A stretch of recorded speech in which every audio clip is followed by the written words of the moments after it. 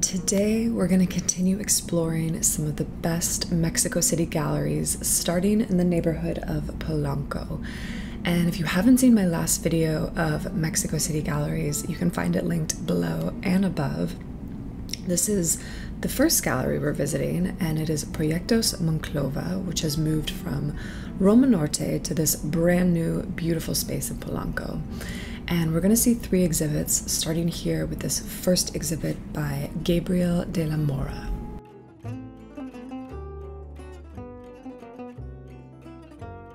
If you're not familiar with Gabriel de la Mora's work, he's known for creating his works from these tiny pieces of objects, such as eggshells or feathers or even butterfly wings. This large black piece here is created from a lot of pieces of obsidian, which is a type of volcanic rock that has, quote, many ancestral uses in Mesoamerican cultures. And this gray work as well is made from andesite, which is another type of volcanic rock. He is someone that I would love to see in the studio just creating these works. I can't even imagine the amount of time and patience that it takes. Kind of reminds me actually of Liza Lau's really intricately beaded works in the sense of the amount of patience and detail it takes to create them.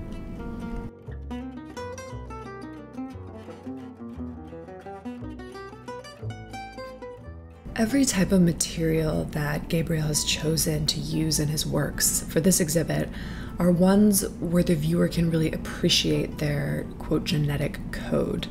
Sort of in the way that like no one snowflake is alike. Materials like butterfly wings and eggshells, they carry a pattern that can communicate visually something about its kind.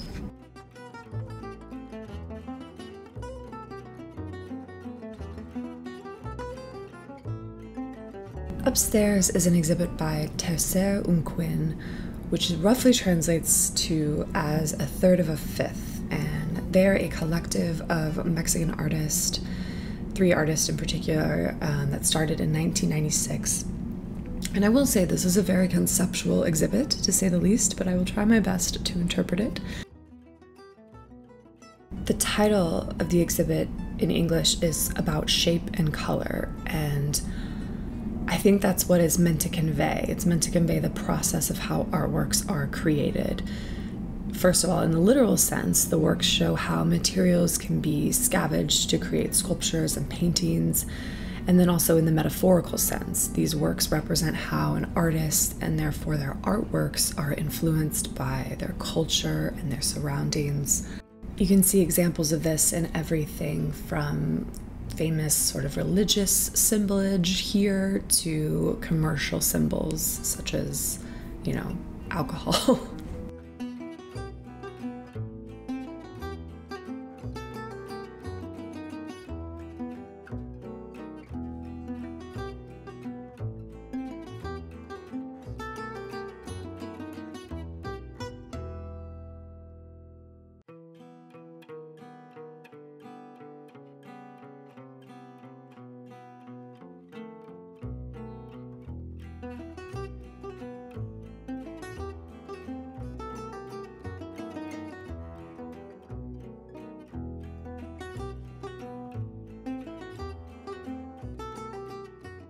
At the very top of the gallery, there's this lovely viewing room space, and it features some sculptures by Martin Soto Clement and other various artists, as viewing rooms do.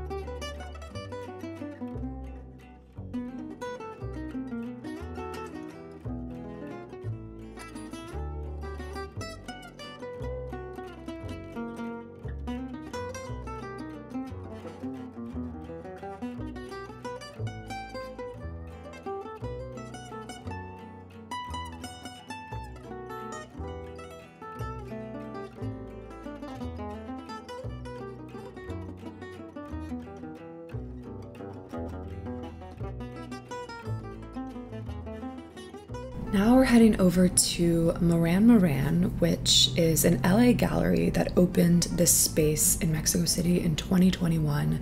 It's still in the neighborhood of Polanco. It's right down the street from Proyectos Monclova. And this is an exhibit of works by the Brooklyn-based artist Kenny Rivero.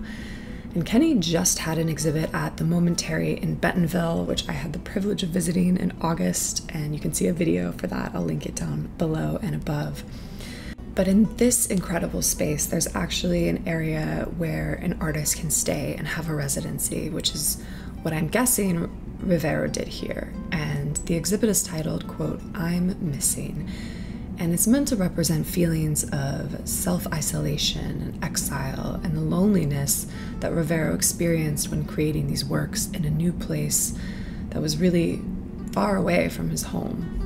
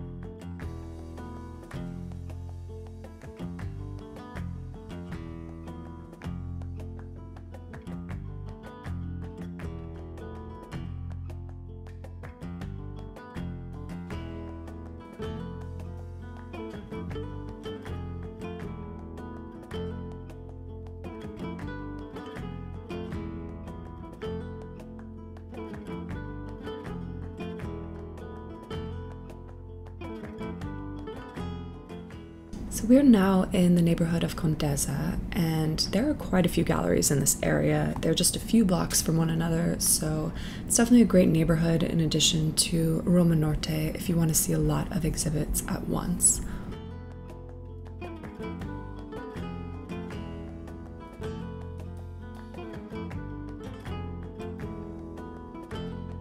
Our first stop is Currimanzuto Gallery, which has one of the most impressive spaces, in my opinion. And this is an exhibit by the artist Lenore Atunes titled The Homemaker and Her Domain, Part 3. And in this show, she explores the, quote, legacy of different female creators of the 20th century that are often a source of inspiration for the artist. And some examples of these inspirations are Annie Albers, Eileen Gray, and Lena Meyer-Bergner, to name a few. And this exhibit focuses specifically on the work of Lena Meyer-Bergner. And this artist and her husband were members of the second generation of Bauhaus, and they had to migrate to Mexico in the 1930s due to war in their home country. And Atunes has created these sculptures with a nod to Bauhaus, as well as weaving in, no pun intended, her own style and influences.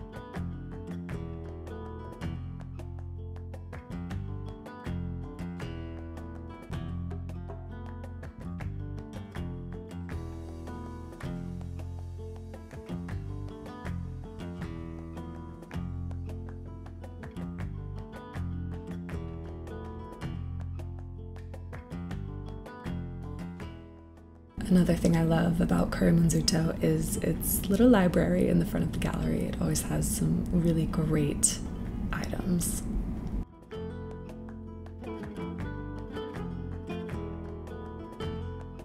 We're now at Galleria RGR to see an exhibit by the Chinese artist Ding Yi titled Anomalous Galaxies.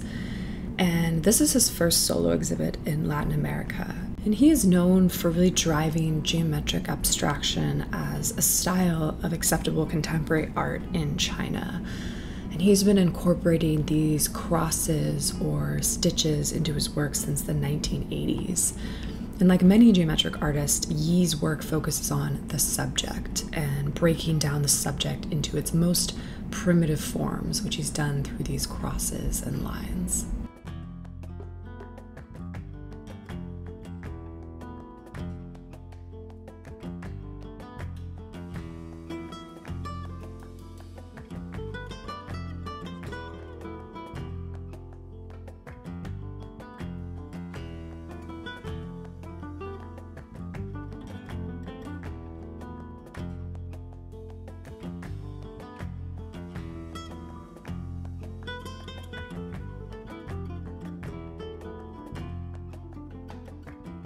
We are going to end the day with a group show at Labor Gallery, and Labor is famously located next to the Louise Barragan house. So you might feel like you're in the middle of nowhere, but these treasures are actually tucked right away once you arrive. And this is a group show. I couldn't actually find any information on it, so I won't really be able to speak much to this, but you can just enjoy it.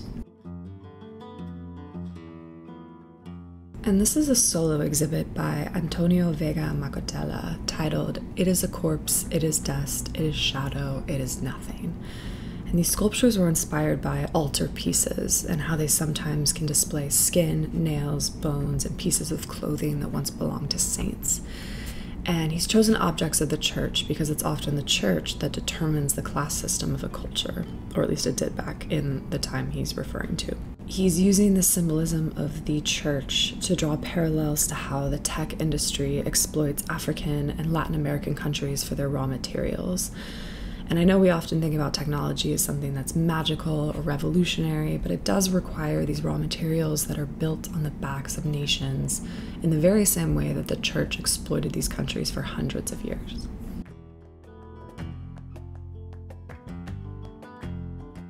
I also wasn't able to find any information on this cool little design outhouse, but I'm very into it.